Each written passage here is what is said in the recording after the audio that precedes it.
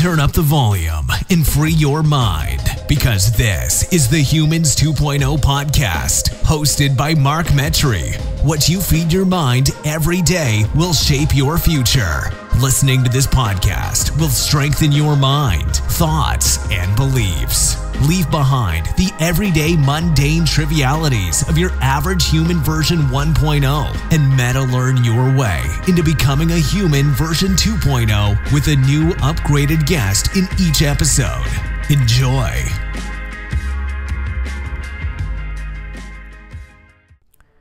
You're listening to the Humans 2.0 podcast. This is your host, Mark Metry, and I'm talking today to the legendary Robert Sutton.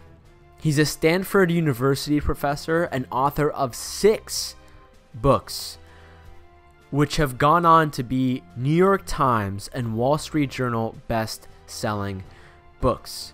He's also the co-founder of the Stanford Technology Ventures Program and Stanford Design Institute. Robert and I talk about a variety of things, including his latest book, The Asshole Survival Guide: How to Deal with People Who Treat You Like Dirt. If you like this podcast, please go on iTunes and leave a review because it helps the show grow even more. Enjoy. Welcome to the Humans 2.0 podcast. This is your host, Mark Metry. Today I'm joined by the legendary Robert Sutton. Robert, how are you doing today? It's great to be here, and it's great to meet you, Mark. It's been a delight chatting so far. It's an honor, man. Robert, how do you spend your time here on planet Earth? Oh, God, it's an efficiency expert would just go nuts. I waste so much time. So I would put it into kind of 3 buckets. The first is, like everybody else, I do my job, so that means that I got to do some teaching and some organizational politics at Stanford. So that it's like a university, got to do some politics. The best part of my job, kind of like you and we were talking about before, talking to smart people. I'm always trying to find, it can be like a podcast. Since I got involved in the podcast business, sort of like you, it can be an informal conversation. And so I'm always looking for smart people to talk to. And then probably if you look at what I've done, this is just the work part, the last, especially, well, in some ways since for 35 years, but especially the last 15 years, I've been hiding in the same study I'm in Menlo Park, which is in my garage. It's just a little modest study, typing with 2 fingers. So I type with 2 fingers. My children can't believe that I can't write. I just type with 2 fingers, and I'm happiest when I'm by myself writing. So it's kind of the work part. Then for sort of family part, with 3 kids, there's a whole bunch involved with it. Even though they're all adults, it's just amazing how many different things happen. And then family stuff. So I got sort of that part. And then, for stuff like leisure, we'll go on vacation. I'm pretty successful to go for a bike ride every day. So that's kind of like my exercise part. And then my wife is an executive. She's the CEO of the Girl Scouts of Northern California. She used to run a large law firm. And so she works pretty long hours, but just keeps going. So it's kind of the usual kind of 3 buckets. Robert, I love that answer so much, man. I think it sounds like you're a real balanced individual and you're trying your best. I love it.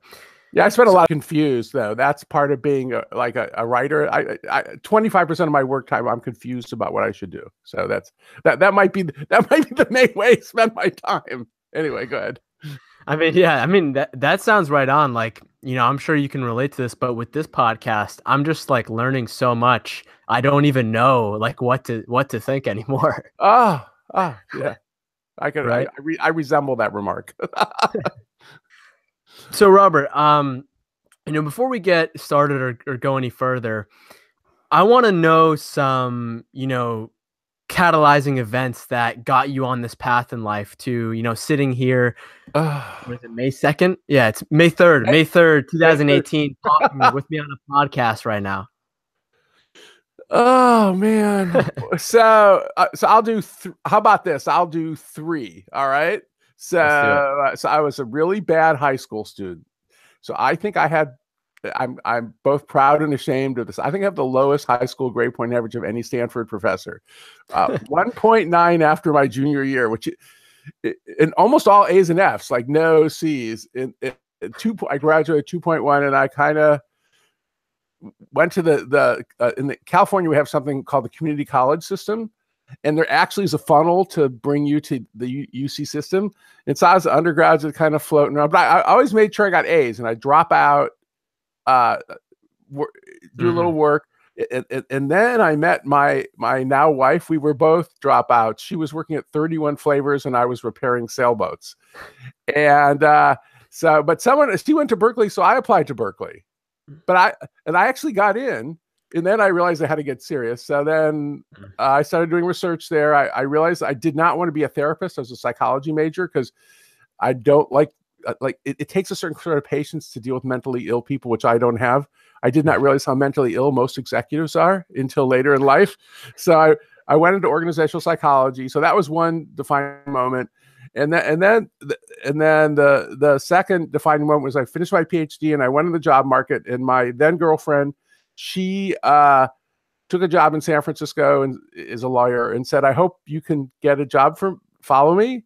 And so I had a bunch of interviews at Ivy League schools, and I applied to every school I could find in the Bay Area. I applied to every community college in the Bay Area, but none of them would interview me.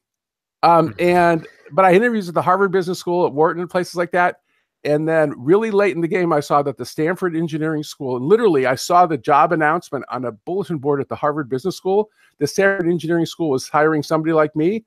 So I applied and got this job. So I've been in for 35 years. July 1st will be my 35th anniversary. I've been an organizational psychologist in an engineering school. And they've been so nice to me. And then I would pick my third defining moment to go way fast forward is until kind of the mid 90s, late 90s, all I did was write peer-reviewed articles for academics. So these are articles that very few people read. Like if 200 people cite your article, like you're like, that's really a big article. You know, and I did my dissertation on organizational death, how organizations die, the process, and I did a lot of stuff on emotion and leadership. But then I met this guy named David Kelly of IDEO fame, and we started doing an ethnography at his organization, and that was really a turning point, because I started both writing stuff that had more of an impact, hopefully, on managers and individuals, and then it started affecting how I teach and how I think about life.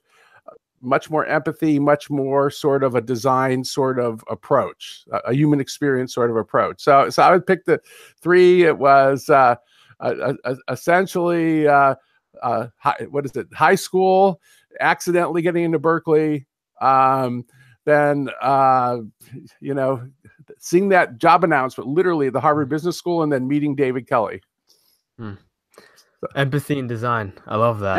Empathy and design with a little bit of evidence thrown in there. So I love that so much. So Robert, you're a legend. You've written so many books: Good Boss, Bad Boss, Scaling Up Excellence, The No Asshole Rule, The Asshole Survival Guide. I just want to touch on your most recent book, because I think it's really interesting. The Asshole Survival Guide: How to Deal with People who treat you like dirt. So why did you write this book? Well, so one of the things, and I think this is true of all of us, that when you work on something, and this for me, when I work on something, I always have this fantasy about what the impact is going to be, but the way that people react to it often is not what you expect. So when I was writing the No Asshole Rule, I thought it had a chapter about how to deal with assholes, but I thought that I was writing a book about how to build a civilized culture. And I actually still think that is what that book is about. But the reaction to it is that literally for a decade, everywhere I went, it was over email. So I talk about email, but everywhere I went, people would essentially tell me the story about the asshole they were dealing with, and either ask me for advice about how to deal with the asshole, or tell me a story about something successful they did. So that's all anybody would talk to me about. So that, to me, it seemed like I should finally try to do the best answer I can to that question. And as the book starts out, I mean, it's everything from a CEO who I better not use his name, but he describes the assholes on his board. He calls them board holes, to just a lot of school teachers, a lot of nurses. So the evidence is that they're actually fairly oppressed. Costco and Walmart workers, and for some reason, a lot of priests and rabbis. Who I didn't realize how hard it was to be a priest or a rabbi, because you get it from all directions. You get it from the parishioners, you get it from your peers, and you get it from the administration. So it's pretty hard to be a priest or a rabbi. So eventually I gave up and tried to write a book about it. So I guess that's where that book came from. Yeah, I mean, your first chapter, 8,000 emails, I would imagine, after writing a book on it, how much, inquiries you get from people, because it's a super, or more or less, it's a perceived common issue. And, we've all been there, right? Like whether you're in school and you've been bullied, whether you're at work and your coworkers, or whether you're in a kitchen at a restaurant and people are harassing you, it's everywhere. I used to live by this philosophy. I got pushed down a lot, but then I kind of came to this realization that no matter where I go, this is always going to happen. So I have to be the one to change. Yeah. So that's interesting, because I think that's, well, now we're getting into asshole survival techniques, but I think that's true, that there's kind of two ways to change. One is, and I call these Jedi mind tricks or avoidance techniques. So that's kind of two chapters, but either you find a way, it's kind of like kryptonite, to just avoid contact with the ugliness, or you change your view of it so it doesn't hurt so much. But there's two other kinds of change. And this is the kind of thing I'm constantly talking about. And I just had a great email exchange just yesterday. The woman told me an amazing story, which is either you get out or you fight back. And sometimes you do both. And so what was amazing about this woman, it's sometimes I get these pen pals, and it's really kind of cool, because we did kind of like 3 weeks of her going through the journey. And it started out, and she said she had a really abusive coworker and a really wimpy boss who wasn't protecting her. This was in the university, by the way. And so the stuff she was using was to try to come in at different times when her abusive coworker wasn't there, and to not let it get to her, to have emotional detachment, to say things like, it's not my fault, it's his problem. But then she did two other things which were really cool, which was she kept going over her boss's head with a coworker to complain about this really horrible coworker that she had, and she was looking for another job. So, and then it's like amazing. So it starts out the beginning, she's like, her life is horrible. This is like in a 3 or 4 week period. And then at the end, it does not usually come out this well for any of us. We know this. It was like, I couldn't believe it. Both the guy got fired and she got a better job. It was like, wow. So happy endings don't always happen in life, but it was so cool. So to me, that story sort of encapsulates the best it can be for most of us. It's not that good. You get stuck. You got to get through day to day. But that story, literally, it just sort of, just kind of got the resolution yesterday. It was so cool. So that's the kind of thing that makes me really happy. That's awesome, man. I'm really glad to hear that. One story that I can share, and I'm not going to say that this is right or wrong, but I follow this girl named Amber on Instagram, and she posts very sex-positive food-related things. Quite a niche I've never really seen before. Sounds good to me. Sex is yeah. weird. So then I messaged her. I was like, hey, what are you about? And she basically told me that she worked, coworkers, her chefs were slapping her ass, sexually harassing her, things like that. And she told me, for a while she was really down and she felt trapped. But then she said that she turned it around and she started to do the same thing with them.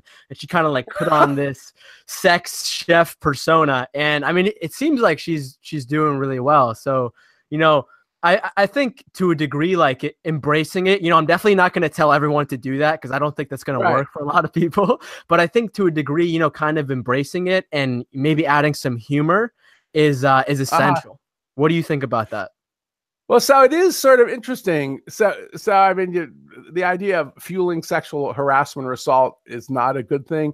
But what it sort of reminds me of is there's this researcher, I think her name is Mandy O'Neill, and she did research on actually situations with firefighters and the kind of female firefighters who fit in well versus have trouble in the firehouse, because it's one of those occupations sort of where women are starting to enter more and more, and it's kind of a blue collar heavy sort of sexual joking.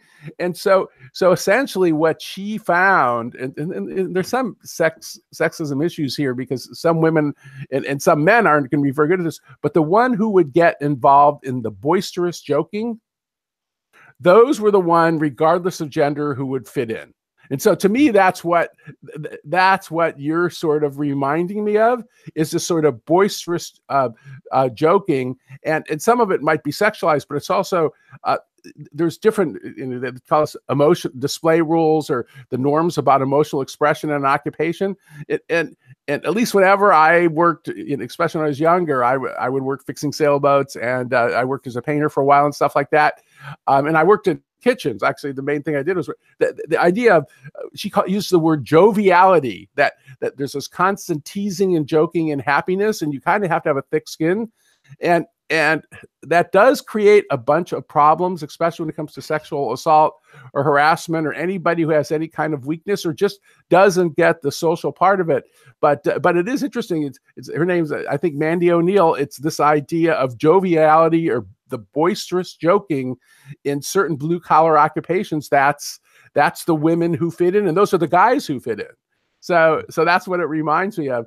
But boy, that can be a dangerous strategy too, because if the guys are doing the boisterous joking and the women are being hurt and feel harassed, or the other way around. So I've been in situations where I'm one of the only guys, and the women actually are talking aggressively about sex. And I remember a situation they were talking about how cute other guys were and everything. And I couldn't say, there's nothing I could figure out how to say except to be quiet, which is, given all the times that men have done that to women, I deserve to shut up and say nothing. But fitting into those situations, it reminds you of that boisterousness. That's a pretty cool story. Yeah, that's super interesting. So Robert, you mentioned that Robert, before I talked, you said that lady, she was also looking for another job, and she also was telling her boss. Is there kind of a third route that somebody can take? Let's say, you're in a workplace where it is super hard, or you're in a school that's super hard. What else can maybe you do on an individual level to help, mitigate your risk of, the exposure to assholes, really? Oh, well, so there's lots of, the first thing, and for most of us, this isn't possible, honestly, but the absolute best solution is, before you enter a situation, if you can get some information about how people behave there and whether or not it's a nasty place, that's the best of all solutions. Because and for the workplace, and this happens for people who look for PhD advisors too, or other sorts of advisors in life, if you can find people who used to work for that person, and because the people who used to work for them, especially in assholes, might be so oppressed they're afraid to say anything. So if you can find somebody who could, I call them like the early warning systems. And I actually, in the no asshole rule, I talk about this. My wife got offered a job very early in her career. This is about 30 years ago, for a famous Silicon Valley litigator, attorney.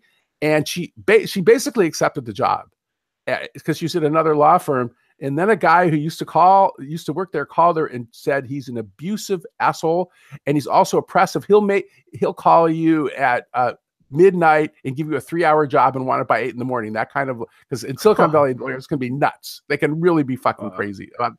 And so she calls up HR at the law firm, and she said, "So had some second thoughts, and I've decided not to come there. And so the guy calls her up and screams at her and swears at her for 15 minutes for not taking the job. And my wife is a very calm person, said, I'm sorry to upset you, but your behavior in this phone call has confirmed my decision not to work for you and the information I have about your behavior. So that's the best it can be. But for most of us, we don't get that sort of information. And then you're left with, well, can you quit? Can you get out? Or if you can't get out, then you're into this notion of, well, and I call these asshole avoidance techniques or dodging. So you find ways to limit your contact with them. One of my favorite ones, and I actually say lots of nice things about Steve Jobs in the book, is not being an asshole as some people think, but still, I met an Apple engineer who was at Apple for many, many years. And he said he learned when you go to a meeting with Steve Jobs, you do not sit next to him, and you sit on you think about this, it's a square table. You sit on the same side of the table as far away from him as possible, because he can't make eye contact with you very well. So I thought that was really, really kind of a sophisticated coping technique, that he would look where Steve sat and try to figure out how to avoid. And he said, so what happened was that the more interaction with him, the more likely you would be there working till 2 a.m. for 3 days. That was sort of his assessment, because, Steve would get obsessed with something. Even the positive part, Steve would get obsessed and decide you needed to work for 3 days. But so there's that kind. And then some of the most effective ones, and in the new book, I really got into this. For those of us, including me, who've had therapy, there's this thing called cognitive behavioral therapy. And what the idea of cognitive behavioral therapy is to get you to come up with perceptions of situations that are not as upsetting as they would be, even though you don't change the situation. And so that's things like saying to yourself the Michelle Obama thing, when they go low, we go high. So I'm too good a person to get involved in that, and not taking it personally, seeing the humor in it. But those things actually are quite effective to get through situations. But if you're going to work and you're being abused every day, you got to be careful. Maybe it's time to go. Yeah, absolutely. And I don't think there's, a black and white answer, just because it's so diverse and it's so specific, right?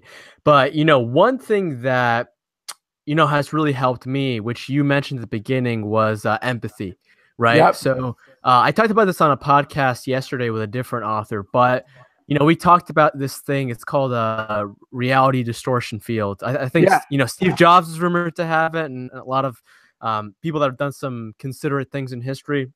But basically, the way that I think about that is, let's say I'm driving and I'm at a stoplight, and, some guy cuts me off and he flips me off, right? The first thing that pops in my mind, reality number one is, wow, that guy is such an asshole. I don't deserve this. Classic things like that. Reality number two, maybe this guy has had a really hard day. It's like 90 degrees out. Right. Everyone's pissed off. Maybe he just got a call from the doctor that says, his wife is dying and he needs to get to the hospital as soon as possible. And, for me, I'm never going to know the real answer to that ever. So I might as well pick number two, because it's going to help my reality perception for it to make myself deal better with the world. So I think that's actually brilliant, and so you're accomplishing to me a bunch of things at once. One is you're saying, whether or not it's true, it doesn't matter. You're saying it's not me, it's him. So you're taking the load off them. The second thing you're saying is, well, maybe they're just a temporary asshole. They've just had a bad day, and that way you have some empathy for. So in the end, since you can't control the situation, to me, you're doing things to feel good about it. And this notion that in many situations when people are like most of us aren't nasty all the time, and maybe we're just having a bad day. So what are we? I had this student. God, this is a long time ago. Pam Epstein. She went to work for Disney. And Disney is great at sort of like training people to deal with difficult people. And the training they gave her was almost exactly what you described. So you come onto a family, they're really being obnoxious, they're screaming, they're out of control. And instead of being mad at them, you think about, oh, gee, maybe they had a really hard time getting here. Maybe they spent they saved all year to go to Disneyland, and their kid fell and hurt their knee, right? And you have so it's the exact same thing that having some empathy for them helps. That said, there's some people who they sort of reach the point where they're just so obnoxious and so nasty, and you're dealing with them repeatedly. Well, in the car, I guess you call the cops, but in Disneyland, I have this in the book, they actually have a place where they take people who are sort of out of control and separate them from everybody else. So first there's sympathy and empathy, and then there's isolation, and then there's expulsion, which I think that's a reasonable gradient. That's hilarious, man. Sounds like I need to go work at Disney. Some training grounds. Amazing place. For sure. Amazing place. So Robert, for the people that have not read this book and might not buy this book, what would be the one thing that you would want to communicate to them for them to benefit? I think it follows pretty well from the conversation we're having now, which is that it's really easy when you feel put on by someone to immediately say they're an asshole and I'm good. And that's true sometimes, but the first reactions I kind of liked you had with the car is to essentially be slow to label people, especially as sort of certified or enduring assholes, because a lot of us are having bad days. And then the other thing that happens is that we might be the asshole in this situation. So we might have thin skin, or we may have provoked the person. I mean, so we probably all know people like this, the kind of person where everywhere they go, people treat them like dirt, like the person who insults every waiter. You're going to be treated like that. I was in the Apple store yesterday, and there was one guy who was walking around who was insulting every Apple employee, and he was not being treated very well, even though they were trying. I'm sure he sees assholes wherever they go. So my big takeaway is that yes, there are assholes in life, but essentially be slow to label other people as assholes and be fast to label yourself as an asshole. So that's sort of the guiding mantra of the book. Wow. That's super interesting. I've heard one theory, I don't know if it's right or not, but your ego will see your own faults in other people as a way to tell you. But to you, you're totally perfect. You're a saint, right, which speaks to a lot about what you just said. Well, I mean, I don't think that most of us see ourselves as being totally perfect, but I think that most of us are sort of slow to see our faults, and there's some people who label themselves as assholes too quickly too. So there's different range of neuroses, but that still is what I would start with. That, and then I guess the corollary has to do with social contagion. Is that essentially in life we are so strongly influenced by the people around us. Look at the people around you and you're going to join, because the odds are you are going to start acting like them. They aren't going to start acting like you. That has to do with relationships with people, the groups you join, the jobs you take. Look at the other people in life, because you will become like them. I love that so much. Robert, thank you so much for coming on this podcast. Where can people go to connect with you and check out your work? So the best place is my website, bobsutton.net. So that's probably the best place, and you maybe put that in the show notes.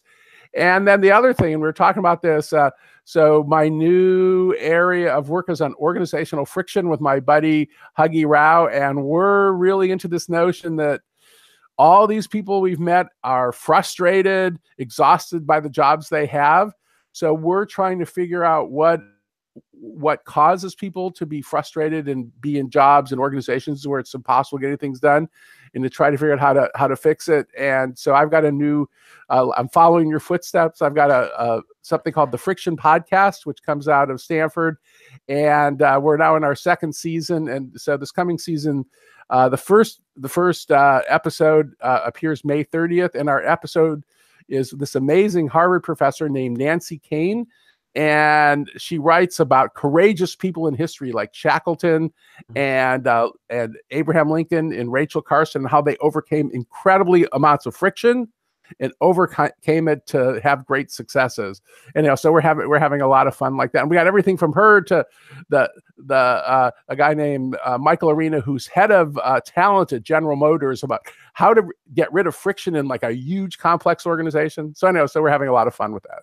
That's awesome. That sounds super awesome. I'm definitely going to listen to that. And all those links will be down below in the show notes, like you mentioned. Right. Robert, this show's called Humans 2.0. And without a doubt, man, you are a human version 2.0. I think you offer this unique perspective to kind of, bridge the gap for assholes and to assholes. So thank you so much for that. Final thing, Robert, I asked my guests to leave the audience with a self-inquisitive question, because I think questions are really powerful. Something to kind of just ask themselves throughout the day. Do you have a question that you would like to ask the Humans 2.0 audience?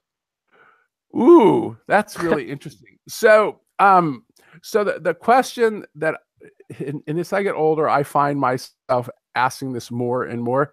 The question that I would have people ask themselves when they're in groups with other people.